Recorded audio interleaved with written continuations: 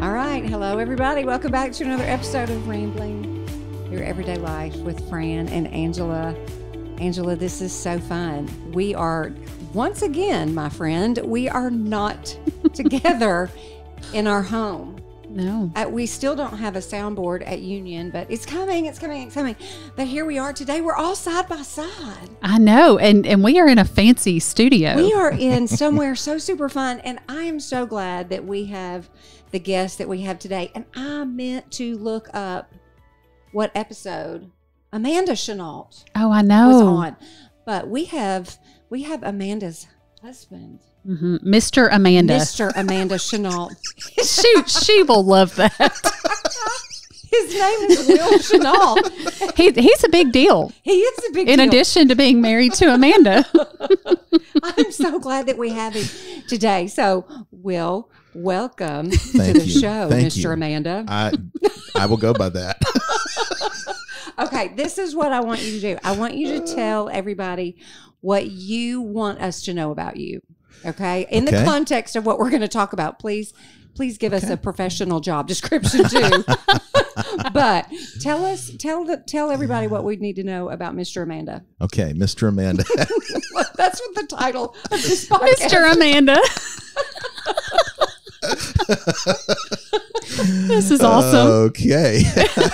Mr. Amanda has been married for, here in just a few weeks, 24 years. Oh, that's Wow. awesome. And 3 daughters, 19, 16, and 12. We've lived in Jackson for 10 years now. Kind of professionally, what I do, I'm the soul care pastor here at Fellowship. We're actually in my office, and so that's why I say here at Fellowship. But so people will often say, "What is a soul care pastor?" And so essentially, it's maybe easier to say counseling pastor. And so I've just had the privilege over a decade of entering into the lives of so many people and just helping them process through the things in their life and their point of need. And it's just been a wonderful calling and just a rich life of being able to have depth and intimacy with people. And we're going to talk about story today, but entering in deeply into the story of others is really a holy calling. And so in addition to what I do here at Fellowship, I'm also part-time. I'm in with the Pratt Clinic, and there's 8 clinicians with Dr. Pepper Pratt. And so Can we just pause and say Dr. Pepper one more time? Dr. Pepper, yes. He Dr. is Pepper. he is awesome. Amanda And Yes, Dr. Pepper. And so I'm there 1 day a week. So our staff day off is Friday. And so I take that for my counseling there that's outside of Fellowship. And been doing that for 4 years now. So it's really rich, good, love what I do. That's awesome. Did you, when you were 15, go, oh, this is what I want to do with my life? How did you know that this is what you wanted to do? Yeah, I had no idea at 15 years old. I didn't have a lot of idea. I kind of grew up in a home that, there was an expectation that you're going to, be successful and do things, but, didn't necessarily at 15 have this trajectory and career path. But I didn't come to Christ until I was 17 years old. And so when I did come to Christ, I was really connected to a local church. And so it was through those relationships that I realized just, I wanted to be with people. And I knew that my gifts were being with people. And I can look back on my childhood, and I've always been very curious about people's lives, always been very, very observant of people, and just kind of a fascination with people. And so I could see that very early on. Yeah. So it really was, through the course of really, I went to seminary. I was a part of other staff roles, but I was a part of a church planting ministry. I was a church planter for a season and a period of time, and I thought that's what God had called me to do. We went through this program where we were trained through Fellowship Bible Church in Little Rock, and I love the idea of church planting and multiplying churches and all of that, and I realized when I got into that work, it was not who God called me to be. It was David wearing Saul's armor. It was not me. And it was through the course of that was the catalyst that I can vividly remember. I was sitting in line waiting to pick my kids up from school, and I was reading The Sacred Romance by John Eldredge and Brent Curtis, which is really kind of a top 5 book for me. And I remember reading and said, I want to give my life to this kind of work. Wow. I graduated in counseling. My undergrad was in counseling. And so, I kind of had that already. Yeah. But never necessarily, thought I would be like a therapist that was in private practice. I love the church. I love discipleship. I love the people of God. And so I could talk a long time about about opportunities, but I think probably one of the biggest influences in my life was when I got to train with Dr. Larry Crabb. That was the thing that during that season, I was reintroduced to Larry and to his works. I had read those in seminary, but it was like, this is what I want to give my life to. Oh, that's and so I had awesome. the opportunity to train with him and spend time with him. And for those that don't know, Larry Crabb was kind of the father of Christian psychology, and authored 40 plus books, and just was very, very well known within the Christian counseling world. And, meeting Larry and spending time with him really changed the trajectory of my life. Oh, listen, you just never know. Yeah. You just never know. One person can make a big difference. Yeah. Okay. I think that who you are and what you bring to our church and this church is just one of the greatest gifts. It's just so beautiful, and I'm so thankful that you're here. Talk to us about, because it was new to me, these story groups. I love it. I say it all the time. As soon as I get done with Fellowship U, which I feel like is going to be 17 years from now, but it's not. It's not. We're in year 2. We're getting there, Fran. I want to participate in story groups. Tell us what they are. And I know that we're not talking about, this is exclusive for people that are here in Jackson that are a part of Fellowship. No. I'm curious about just stories in general and why they matter. And if you cannot participate in a story group, which is going to be 98% of the people that listen to this, then what can you tell us that helps us figure out, what is my story? What do I do with it? How do I explore my story in a healthy way? Yeah. Well, it really started through my time with Larry, but also dovetailing in a man named Dr. Dan Allender, and the influence of Dr. Allender. I've had the privilege of training and studying under Dr. Allender as well. And so just the premise of a story group is a 6-week experience where we want you to learn about your life story in light of God's larger story. So it really is a spiritual practice. And I talk about the very first week about John Calvin talked about the double knowledge of God and knowledge of self. And within conservative evangelical circles, we definitely revere the knowledge of God, as we should. I mean, that's crucial and important, but then the knowledge of self often goes overlooked. And so, because it feels too psychology, it feels too counsel-y. And yet what we also know is most of the damage done in Christian ministries is relational damage. It is leaders who have not known the shaping events of their life. And so, they don't have a category for relational sin. And so you think about, we can see with the landscape within evangelical culture of leaders who have harmed people because they didn't know their shadow. They didn't know the things that have shaped them. If we don't tell our story will tell us. Yeah. And so there is that part of knowing this is crucial for discipleship. This is not just psychological or counseling. This is discipleship. And so knowing that, just realizing we have all these other venues within the church of knowing God, and that's crucial and that's important. But where is the reality that we know the shaping events of our own lives? So how has my family of origin impacted who I am today? When I say family of origin, mother, father, brother, sister, the earliest learning classroom is our family of origin. And how has that impacted the way I bring myself into the world now? So we talk about that in story group. We talk about your stories of shalom. When was the time that you experienced the goodness of God, the richness of God? Often that's people and places. Mm-hmm. So it's shalom shattered. We have a week that we talk about how evil does the work of killing faith, hope, and love in our own stories. And so if we don't do that work, a lot of Christians walk around with giant heads and shriveled hearts. Oh, wow. Because they're not integrated. And so they can sit into Bible study and know doctrine, but then it doesn't impact how is my relational world? Right. And how have I been shaped? What have been the factors that have made me who I am today? Well, I'll just tell you right now, listen, I don't know nothing about nothing, but I'll tell you this right now.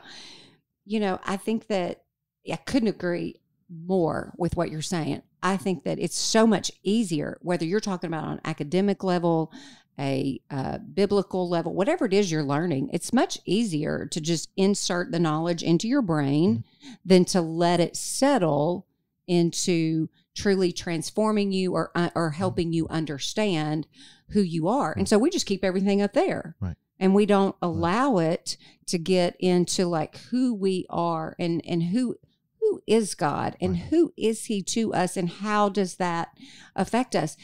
Okay, so my next question is this.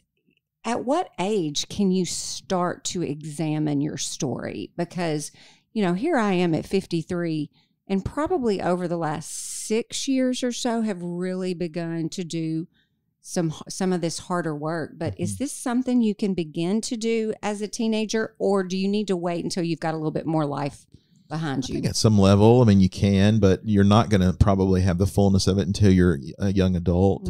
I do think college students being able to identify, what are their story connected to their passion, connected to their future vocation. I think that's an important thing of, why have I chosen the career path that I've chosen? Well, it's connected to my story. Yeah. Absolutely, it's connected to my story. And so recognizing just that burden of, creating environments where people can be honest and known and real, and that's connected to my story. And so I think college age is important, but definitely as you get into adulthood. Yeah. Well, because, you don't want to ask a 16-year-old, tell me about your family of origin. Exactly. Yeah. Yeah. You may not get a real honest, mature answer. Yeah. You can ask a 16-year-old, what's it like living with your mom and dad? Yeah. Yeah. And getting that data and getting that feedback, I think is important. Yeah. Yeah. Now, listen, nobody gives us the tools. I don't recall. I literally do not recall until the last 6, 7, 8 years, anybody ever asking me these type questions and helping me understand who I am and why am I doing what I'm doing, right. and then how does that fit into the greater right. picture? I've never right. ever considered that. Yeah. So when we think about why am I so driven towards performance, or why do I have such an obsession with people pleasing, or, all of those are connected to our story. Yeah. And so when we realize and do that work, if we don't tell our story will tell us. If we're not aware of, gosh, these are the things that have shaped me. These are the ways that I dealt with emotion or conflict or, my sense of self growing up, the messages. A lot of story work is recognizing the agreements we've made in our story. And what that means is, the enemy, evil, will use the message. You don't have what it takes. Yeah. You're never going to be successful. And if we're not aware, those can drive. The CEO that is driven to success is often not driven because of the company. He's driven to please dad, who he's never been able to get validation from. Right. So there is that part of understanding, where does all this come from? Right. And I think the uniqueness is in evangelical circles is that we tend to not have as many environments for that. And therefore, I would argue we're not as emotionally healthy as we need to be. Mm-hmm. Well, all the people said amen. Mm-hmm. I hear you say a lot, if we don't tell our story tells us. Mm-hmm. And I think I generally know what that means, but will you just elaborate on that, and good and bad? Like, what does that look like when our story tells us? And what is the purpose and the benefit in learning to tell our story? What are we avoiding practically there? Yeah, great question. I think recognizing that there are impacts that we have currently that are tied to those past events. So you take a moment of shame, in our story. Often the more subtle something is, the more satanic, because we go, gosh, it wasn't that big a deal. It wasn't that big a deal that I struck out and won the base and lost the baseball game. And my teammates, made me feel ridiculous. Mm-hmm. That's not that big of a deal. But often the more subtle, the more satanic. And we say, well, it's not that big of a deal, but that's where evil will use that moment to say, I'll never do that again. So I will make sure that I will prove myself in every environment. And so if we're not, it's a lot of it is the energy and how we relate. You may see somebody that never really feels like they listen to anyone. Mm-hmm. I remember years ago I was meeting with a client and they talked that you couldn't get a word in. They would talk. And so after, several sessions, and you build an alliance with that client, you're not going to do this the first session, but after several sessions, giving that person an observation of saying, I noticed that you never pause and it's like an hour-long monologue.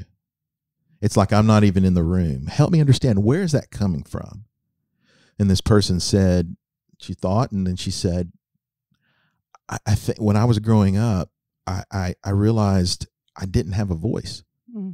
And so the way that I learned to be heard was to be verbose. The way I learned, I will get your attention and I will talk and I will make sure that you see me.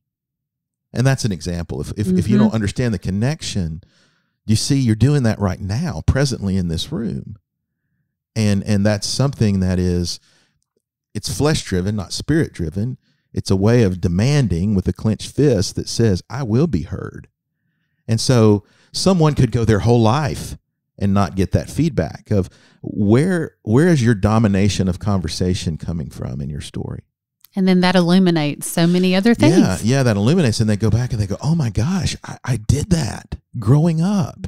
That was the way I had to get mom and dad to listen to me, was to talk and talk and talk and talk. Because otherwise they would ignore me, And so, So that's a small example, I think for all of us, just in settings, in leadership and all those ways of realizing who I am today is not formed in a vacuum. Who I am today is the culmination of experiences, people, wounds, brokenness, and we have to be willing to understand that. Pete Scazzero, who wrote The Emotionally Healthy Church, he says we cannot be spiritually mature until we're emotionally mature. Oh, that's profound. And I think, and that's where we're lacking. That's where we're lacking. Yes, and that's why we have, typically we have, and again, I am all for doctrine and the study of God. I have a degree in theology. I'm all for that, but I think. The downside is it never creates an environment that we're able to say, how do I bring my face into the world, and where is that connected to? It didn't just happen in a vacuum. It happens in some sort of way. And so in order to be a healthy person, I've got to know, what are the things that are driving me? What are the messages that I've adopted that are not of God? Mm-hmm. That I've adopted as a result of my story. So, yeah. And I would hope and expect that there's good and not just bad. Always good. We think about looking back, and, you mentioned wounding. I just kind of tense up when I think, and I am coming to a story group. I've told you both I want to do that. But there is a little bit of fear and apprehension of having to deal with some things, which tells me I need to do it. But how does the balance of good and bad come into play? Like say something that makes us want to do this. Yeah, absolutely. Yeah.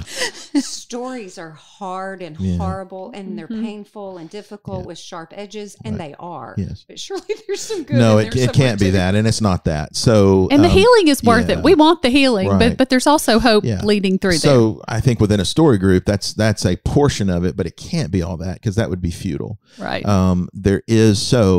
There's a portion where we talk about your stories of shalom. And so when we think of shalom, it is when the world was right, when all was good. That's happy. And, so being able to look back and say, like, my grandparents' farm was a place of shalom. Oh. It was a place of goodness and peace and love. And, who are the people and who are the places? Often people will say, my grandfather or my coach or, this significant person in my life. So you're taking time to name that within your story. Also, you're really taking time within the story group to say, God, what does redemption look like in my story? That's beautiful. So that's the positive part. But you can't name what you don't know, and so we can't say, okay, I'm going to move towards this person with redemption if we're not willing to name where the harm has happened. That's the hardest part, though. That is. I mean, I learned that, just naming. Yeah. Nobody wants to do that. No. I mean, Angela's heard me use this illustration before, because it was the illustration that was for me in that moment was, if my life felt like, and it was and still is to a degree, just a lot of shattered glass on the ground, and then you look at it, everything's broken, but you've got to start somewhere, and you pick up a piece, and that can be, that can be just extremely difficult to just recognize, I need to take this step. I need to pick up this piece of glass and name it. Yeah. And then, and be okay, handling it and flipping it around. And I may get cut a little bit here and there. That is very, very difficult. And so, I am one of those people that before we hit stop on this podcast, this particular recording, I want to make sure that we very practically tell people, give some ideas, some thoughts, some steps on this naming of pain, this naming of brokenness. And I think you've already alluded to it, but if we can just go back just a minute, and if I'm sitting here listening to you for the very first time and I know nothing about what it is you're saying, then how do I name? How do I identify some brokenness? Let's go back and talk about that just a little bit more, because that's where I'm going to stop. Because like even right now, I get a little bit of anxiety because I still know I've got a lot of broken pieces. They're laying on the ground that I don't want to pick up and identify what they are. Yeah. Well, I mean, I think, one, we don't just want to do that for the sake of doing it. We're not just doing analysis in order to, go back to these dark places or whatever, but we are wanting to live honestly before God and others. I mean, I think about the prophets in Isaiah. It says, tell us smooth things. Tell us easy things. The nation was saying to the prophet, we don't want to hear hard things. And God is always dealing with our realities. God is always saying, no, here are the hard things. And you can't know those and seek redemption until you're able to say, here's where I am. And that's done in light of redemption. That's done in light of healing. I don't know where to cauterize the wound unless I know where you're bleeding. So there is that view towards redemption, and it is hard. One of my favorite illustrations is in The Voyage of the Dawn Treader. C.S. Lewis's book, that you think about Eustace. Eustace was this little punk boy that becomes who he was on the inside. He becomes a dragon. And he's trying so hard to get these dragon scales off. And he's scratching and he can't do it. But it was only when Aslan comes. And he said, Aslan pierces his skin and Eustace feels like he's going to die. But it's only then, it's only Aslan who can remove the scales, and he removes the scales, and Eustace thinks he's going to die. It feels like he's going to die. And then he throws him in the water, and he's clean, and he's free. And so I think that's the move of redemption, of being able to say, you know, we're not just dredging up the dead cat. Mm-hmm. That's not fruitful. Mm-hmm. But we are saying, no, those broken pieces are still there. Mm-hmm. And God wants to take those broken pieces and make something more beautiful than it was before. Mm-hmm. You know, in the ancient Chinese art, there is this brokenness that's remade into something more beautiful. Mm-hmm. That's an actual field of art within Chinese art. You know, so God's wanting to take those shattered pieces and put something together that looks beautiful to his glory. Mm-hmm. And so, practically, I think being able to know, one, it's a process. Mm-hmm. You know, sometimes it may take years, sometimes it may take decades. Secondly, I think it's biblical. I mean, you think, you know, we look at the Psalms and we see David saying, God, this is what I'm feeling inside. My enemies are overcoming me, and you're not listening to me, and you're turning your face from me, and you're hiding from me. So there's this honesty that we can live before God, knowing that he doesn't turn away from that, you know? So that's a real practical thing. And it's also practical to say, like, do you want to be well? You know, and part of, you know, living, flourishing is to say, you know, these are areas that need to be mended. Mm-hmm. You know, these are areas that need to be changed.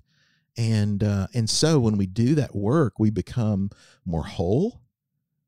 We become more willing to, you know, we become powerful people in the lives of others. Yeah. We become healthy people who can, when you think about what organizations look like that are run by healthy people, right, and what they look like that are run by unhealthy people. Right.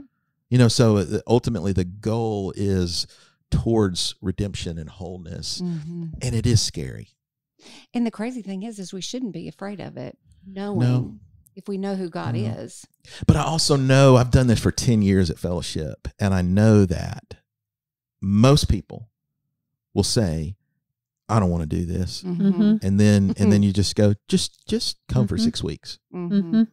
You don't have to do anything. Just come for 6 weeks. Mm-hmm. And I would say a vast majority, and it's not because of me, it's because of the content. A vast majority say, this changed my life. Yeah. How could it not? Yeah. And then there are people that after the first or second week, very often after the second week, which is family stories, they say, I can't do this. Yeah. Oh, listen. Well. And so I say blessings. I mean, this is not about me, you know, and I know there's just people that say it's just too hard. But my question for those people would be to say, what's the damage going to be if you don't name the brokenness? Mm-hmm. We carry it with us. Yes. We can't be afraid of the thing that sets us free. Or you compensate. You say, you make a vow and you say, I will not let anyone hurt me.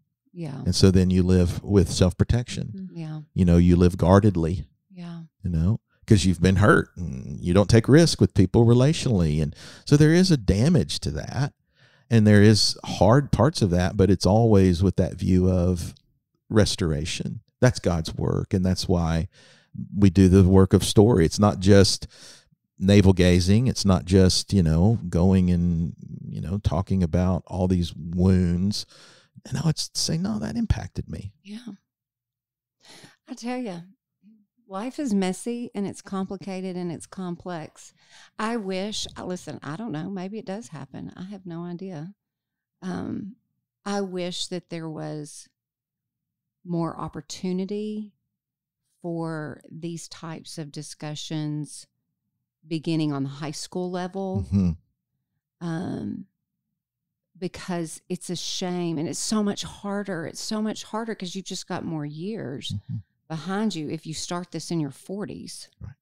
You know, but just being able to understand who you are and who you're becoming beginning in high school and into college and as a young adult is just, it could be life-changing. I mean, I would hope that, I don't know, in the context of churches and possibly even schools and, you know, that just they begin to embrace this idea and not just wait until you feel like the entire train is off the track and, oh my gosh, what do I do?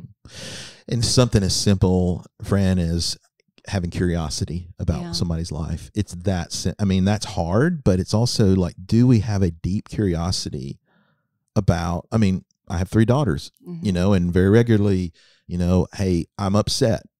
Yeah. So instead of just going, well, you shouldn't be upset, or trying to fix being upset, being able to go, well, let's talk about that. I have a curiosity. What happened today? Well, this happened today. Well, let's dig into that. You know, let's have this open space to be able to say, you know, well, how did that make you feel? Well, it made me feel, you know, embarrassed, or it made me feel stupid, or, you know, and so just having a curiosity about the life of another. And that's, I think, in our culture, we do not have, most people are not, they're so consumed with self. We're too busy. Yeah. And we're too busy. Or they don't know what to do with what you're about to tell me. Right. Like I can be curious all day long. And then all of a sudden something comes out of my child's mouth or a college student's mouth. And you're like, oh no, I don't know how to respond to that. So we're just going to skip that part. Right. And that's where it really comes in, that idea of saying, can we have open-handedness to know that for all of us, we don't have to live in this energy of, well, I've got to fix all of this, but to just say, you know what, we're all on the journey, and not feeling like we have to live formulaic. And I think a lot of Christians feel like, give me the 5 steps and tell me what to do to make life work. Life doesn't work that way. My goodness, wouldn't that be? You know? If only. Yeah. Okay, what else do you want to tell us about? Here, let me ask you this. I was going to say, what else do you want to tell us about stories? Where do you feel like, what brings you, we'll end on a happy note, but first, what brings you concern when you look at the landscape of just everything that you do and all the people that you engage with? Where do you find concern? Where do you see concern, just whether that's culturally, you know, as a society? What do you see like, oh, this could be problematic, or maybe it's a trend, whatever language you want to call it? Where do you see red flags? Yeah. I think people are living isolated, lonely lives. And I think it's easy to do cultural church. I think it's easy to, you know, I mean, we all do. I mean, what do you mean by that? What do you mean by cultural church? I mean, come Sunday morning and everything's good, and we keep the face on, but all the while our life's a wreck and our kids are falling apart and we're struggling with addiction. And I'm not saying go shout that from the rooftop, but do you have 1 or 2 safe people that you can talk about that with? Right. You know, I think that's when you ask most people, you know, do you have one other person in your life that knows the depth of your reality? And most people would say, no, I don't. And so I think that's a really, really dangerous thing. And I'm not saying Sunday morning is not the time, you know, I mean, do this experiment. Somebody comes up and says, how are you doing? And you go, I have terminal cancer and I'm about to die in a week. I mean, people, they're not going to talk to you. Right. And that's not the venue for it. Right. You know, it is pleasantry, and be okay with that, to be able to say, yep, how you doing? Good. Right. You know, coming and going from a service on a Sunday morning is not the time for that. But it should be in a smaller group. It should be in a Bible study. It should be in a home group. It should be when there's a smaller group. But often I find that that's, even then, it's a challenge for people, because they say, well, these people don't feel safe. And then you say, okay, well, who are the safe people? I don't have anybody.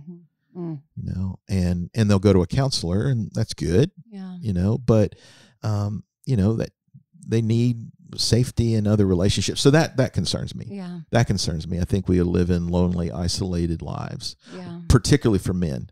Oh yeah. I think most men in midlife, my age, are exceedingly lonely.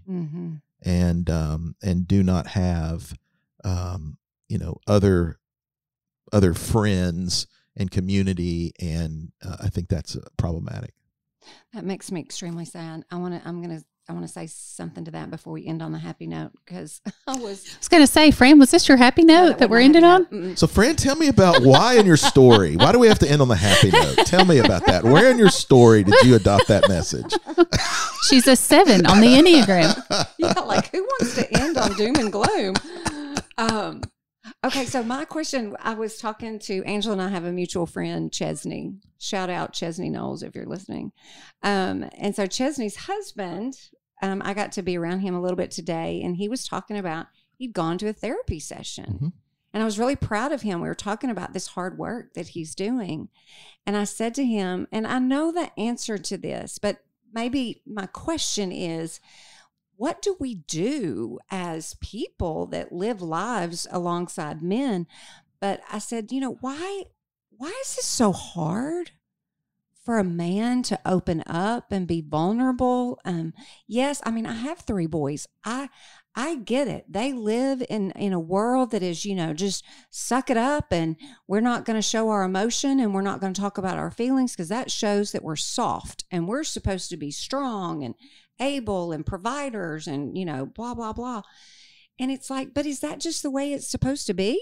Like, are we just supposed to go, well, there's that? And, so what do we do as females, any female that's listening to this, whether they're thinking about their husband or their sons or just, family members, what do we do to help men be okay? Or I don't know. It makes me sad because I'm the polar opposite of that. So it just makes me sad. Well, I think just recognizing that it is incremental, that you just can't throw a man in the deep end and say, that doesn't know how to swim and say, go swim. It needs to be a graded pool. It needs to be something that incrementally small steps. So I think having that perspective, my experience has been, if you give the right set, I've had men for years go through story group, and you give them the right setting, and, and they're there. So some of it is the right setting. Some of it's the right, vulnerability of a leader being able to say, here's my world. Some of it, is modeled as pastors being able to say, gosh, just because we're pastors doesn't mean that, our world is perfect. We want to have maturity, or, we who would want to follow someone that, is not mature, but that doesn't mean that there's not still struggles. Yeah. Mm-hmm. So I think just being able to model that, see that take place.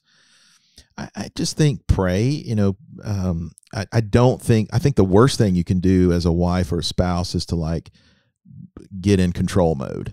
Because I think that when men feel controlled, they're going to go, no, I'm out. Yeah. Don't, control me, because, that's part of our own brokenness, Right. And so I think just, being patient, praying for those opportunities for men, just also knowing that, intimacy looks different for men than it does for women at some level. And, just giving space for growth in that way. I think all of those are important. That's good. And maybe asking questions of, asking your husband or spouse, or, tell me about what your world is like. Tell me about, key questions. Mm-hmm. What are the things you're struggling with right now? What feels hard about your life? Mm-hmm. Just having those kind of curiosity questions, very often, I think. And I think the misnomer is that men don't feel that, because they do. Mm-hmm. They do. And, I use this example with men. You think about the most uber masculine alpha male Navy SEAL. The military has extensive research that what are the 2 things that Navy SEAL, that special ops, what are the 2 things he needs in his life so that he doesn't experience intense PTSD? Well, first of all, he needs to talk about what he experienced and the emotion of it in a safe place. Mm.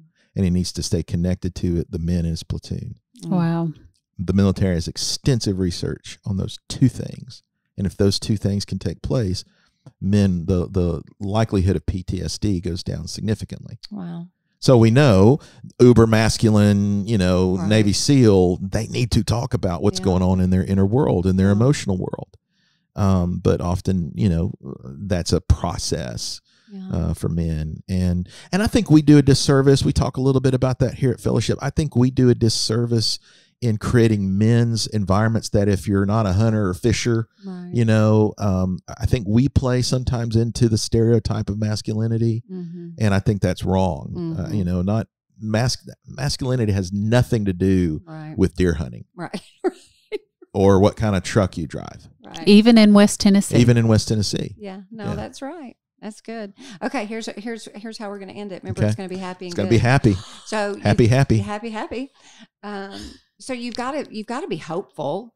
You've got to be hopeful in this very hard work that you do. Yeah, I'd go sell insurance if I if I wasn't. I mean, yeah, I'm super hopeful, and here's why: is because I have the privilege of sitting on the front row of people's lives and seeing lives changed, of seeing people, you know, enter into realms that they've never entered into, make connections within their life. And so I am exceedingly hopeful. As you look out this window right here, do you see that tree right out there? Yeah. I call that my hope tree. Oh, and the reason is, you know, you look right out and you see that, and it reminds you God is working, He's restoring, He's bringing hope. And I wouldn't do this work if I didn't deeply, deeply believe that.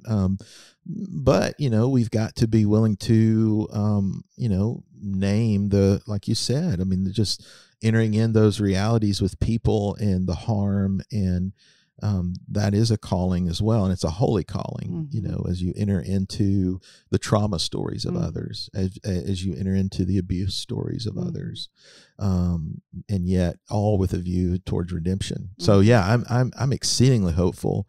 You know, I love this work, love this calling, and I'm so privileged to be able to do it. It's so good. Thank you. Yep. Thank you for encouraging us and just listening and being who you are in the ministry and the work that you do. I mean, the Lord, the only reason why He hasn't returned or called us home is He trusts us to come alongside other people's lives and to minister to them and love them and live out the gospel for them. And you do that beautifully. Thank you. So thank press you so on, much. Thank you, my friend, Appreciate Mr. it. Amanda. Forevermore. Forevermore. Okay, Angela, this was fun. So good. It's so good. Everybody has taken notes, and I know they're now just thinking 1,000 things, but this is what we wanted out of today's conversation. So thank you, everybody, for joining us for another episode of Rambling Through Everyday Life with Fran and Angela. We'll see you next time.